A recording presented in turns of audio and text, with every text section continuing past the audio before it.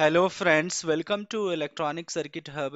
So today we are going to understand about the flyback converter design for input 24 volt and the output 12 volt 1 ampere. Okay. So in order to design this flyback converter, I have used the LT8306 IC from linear technology or analog devices.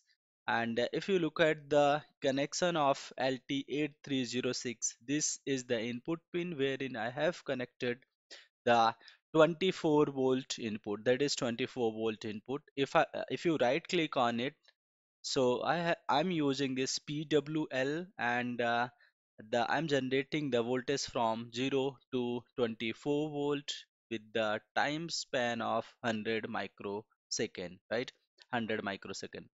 So now then we have the capacitor 100 microfarad capacitor. C2 we have 10 microfarad capacitor, and then we have the enable pin voltage, that is R1 and R2, which is 100k and 28k. This side you can connect the ground, and the other side, if you look at here, this is the gate of your LT8306, the gate pin, and I'm connecting this gate pin to the MOSFET Q1, and the MOSFET drain is connected to the transformer. If you look at it, looks like a inductor L1, and the MOSFET drain is also connected to the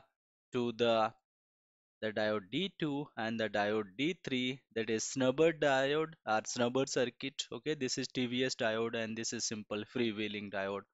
And we are also taking the feedback from also taking the feedback from this the drain pin, and it is connected to the RFB pin of LT8306. And in the source of your MOSFET Q1, I have connected one 6 milliohm resistor, 6 milliohm resistance, and that is measuring the sense voltage in order to sense the current flowing through your MOSFET or the primary peak current. Okay, in the secondary side, I'm using one diode for rectification, and this is the D4 Zener diode, and C3 the capacitor C3, and the load resistance, that is 6 ohm. That means 12 volt divided by 6 ohm is going to give you 2 ampere of current. And the diode D4 I have used, since I'm using simple one-to-one transformer, that is L1. If you look at the inductance of L1 is 3 microhenry, and the inductance of L2 is 3 microhenry.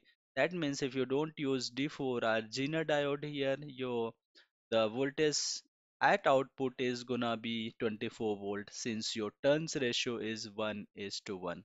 Okay, and since these L1 and L2 are the coupled inductor, you have to define the coupling factor between them, K1, L1, L2, and the coupling factor is 0.9992. If you don't define this coupling factor, that means the transformer is not going to work. Make sure that mention the dot polarity here. The dot is this side, and another winding the dot is that side. That means both dot are in opposite polarity. Okay. So if I run now the simulation, and I'll show you the waveform. So just go at here, and if you look at this waveform, so if you look at here, this is the on time of your MOSFET T on. You can write it as a T on, that means on time of the MOSFET. Then after the on time of the MOSFET, we have the off time from here to here, and this is called the T off time. And during this time your energy is stored in the primary winding of transformer is being freewheeled to the secondary winding of your transformer.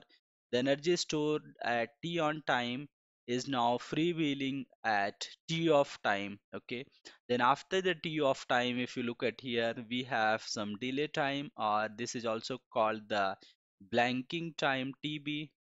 Okay, or it is also called the valley time TV. Okay, so in this time TD, delay time, there is a no switching of the MOSFET, and there is also no energy transformation from primary winding to secondary winding. So during this time, this time we don't have any MOSFET. Our MOSFET is not switching, neither we are transferring any energy to the secondary winding. That means during this time, the delay time, uh, the transformer and the switch sits ideal. Okay, so now if you look at the drain waveform, this is the drain current waveform. During the on time drain current waveform, if you look at here, this is the DCM mode operation, discontinuous conduction mode.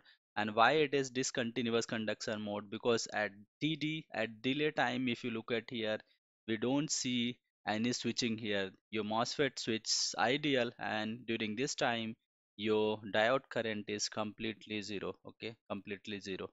And this is on time current where your inductor is charging it, like ramping like that. And then you have the off time current, the, I- the id is zero, the drain current is zero. And again this is the td time current, there is no current flowing through it. And then again on time current. Okay, that is how it looks like. So if you look at here, we see the ringing. Okay, this point we have some ringing here.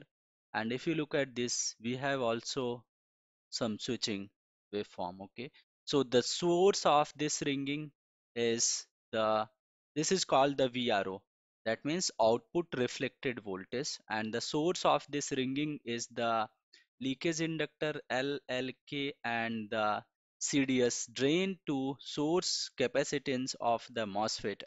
Okay, so the source of this ringing is the leakage inductance LLK of your transformer, leakage inductance of the transformer, and uh, drain to source capacitance. And if you want to calculate the ringing frequency here, that is given by f, and f equals to 1 divided by 2 pi square root of L leakage LLK into CDS, 2 pi LC, root of 2 pi LC, LL leakage and the CDS. Now let's talk about the source of this ringing, the Wiley switching.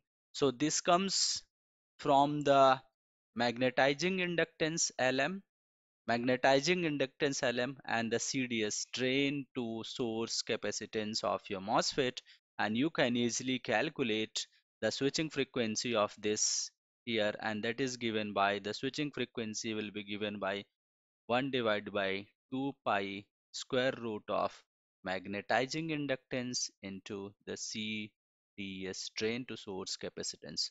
So now you know what is the source of your reflected voltage, output reflected voltage, this is called. And you can easily calculate the ringing frequency at this point. And you can also calculate, since you know the source of your Wiley switching point here, you can also calculate the switching frequency of your Wiley point, and which is given by 1 divided by 2 pi square root of magnetizing inductance Lm into CDS. If you look at the waveform here, right, let me further zoom to this waveform so that you will see at least how it looks like. Okay, so this clearly you see at this side. Okay, this is the called the Wiley switching. It is switching at this point here, at this point. And if I zoom this to more, and if you look at here, this is your reflected voltage, this is your reflected kind of switching, this is your reflected kind of switching, right? So now let me show you the output voltage and the output current straight away. So what is your output voltage and output current? So your output voltage is this. So this is your output voltage. Let me do like this is your output current. Let's see what is your output current. Your output current looks like, see, okay, so this is your voltage. Okay, voltage waveform, and which is 11 point, if you look at here at steady state, 11.68. And the current, if you look at here, it's 1.92.